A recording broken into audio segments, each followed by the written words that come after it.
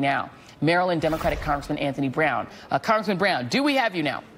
Hey, I'm on with you this morning, Joy. Excellent, excellent, excellent. We had a little bit of technical difficulties earlier. We appreciate you coming back. Can you just give me your reaction to listening to a United States senator who has been urging Donald Trump to use emergency powers that would essentially sideline his own branch of government, say, look, let the hostages go for 3 weeks and then take them again?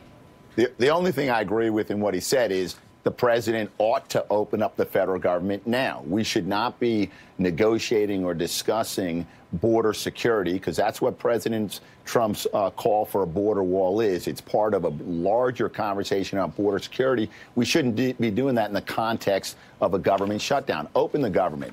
Workers at the Agriculture Department, the Interior Department, the IRS, they have very little, if anything, to do with border security. So open up those agencies, and then let's have a comprehensive discussion about how we fix our immigration system, including border security. We understand from the Baltimore Sun, right there in your home state of Maryland, that the folks in Congress have approved back pay for federal workers, but once the government is reopened.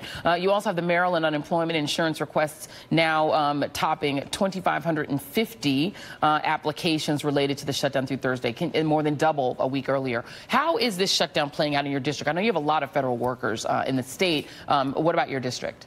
Major impact. I have the 5th largest number of federal government employees. Yesterday, I had a town hall meeting. The room was packed. I heard from federal government employees, contractors. I also heard from small businesses in the community that are being impacted, retail, restaurants, services, where we have employees, federal employees and contractors who cannot spend money. They can't spend it on child care. They're cutting back, yes, on groceries and prescription drugs.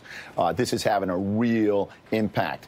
The fact that we now have retroactive pay, not only for this shutdown, but God forbid if there's another one under this president, that gives only minor consolation and comfort to federal government employees. They need their money now. They need their paycheck now. And that's what the president has to do. The ball's in his, not only is it in his court, the ball's in his hands. Well, that's he can open up government now. At any time. And the House of Representatives, in which you serve, has already voted multiple times, multiple bills to reopen the government. There's not more that the House can do in terms of that. What do your Republican colleagues say to you behind the scenes, if anything? How do they justify hurting this many people over a thing that cannot and will not be done? There isn't going to be a wall across the southern border. I think most Americans kind of figure that out. Even Trump supporters, maybe some of them have. How do they justify it? Sure. Most of them are embarrassed. And quite frankly, the typical encounter is we walk on the elevator together and they start looking down at their shoes, because there's very little for them to say to justify the Trump shutdown and to justify their vote in the House to reject essentially the bipartisan bill that came over from the Senate that would have opened up the government. It had $1.3 billion for border security. They're embarrassed, and as a result, they're silent, and as a result, they are simply enabling the president. Yeah, they're embarrassed, but not embarrassed enough to open up the government again and let people get their paychecks and get their bills paid. It's pretty extraordinary. Congressman Anthony Brown, thank you so much for making some time for us this morning. Thank you, Joy. Have a great day. Thank you. You too. Coming up, Trump was asked if he was a Russian agent. His response: